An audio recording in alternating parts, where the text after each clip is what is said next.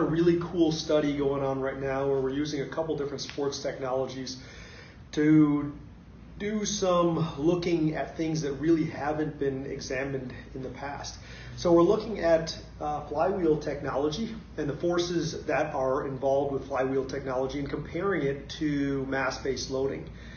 Our thought is that flywheel loading will produce a greater ground reaction force on a similar exercise than mass-based loading.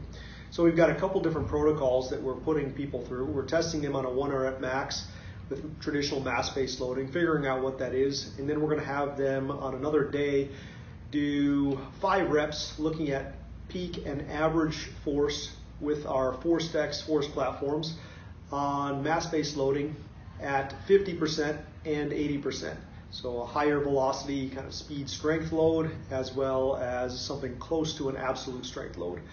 And then we're going to come back and on another day we are going to look at similar force outputs, ground reaction force outputs on our ForceX force platforms using the kBox 4 from Exxentric. And what we're going to do is look at the force output, eccentric and concentric, on force plates with a small inertial load and a high inertial load. So that one won't be individualized by person. There isn't really a standard for that yet, or how to determine kind of percentage-based loading. It is accommodating resistance, but we will be able to tell whether the ground reaction forces eccentrically and concentrically are an average and peak are different between mass-based loading and flywheel loading, and see how those changes differ at high and low load.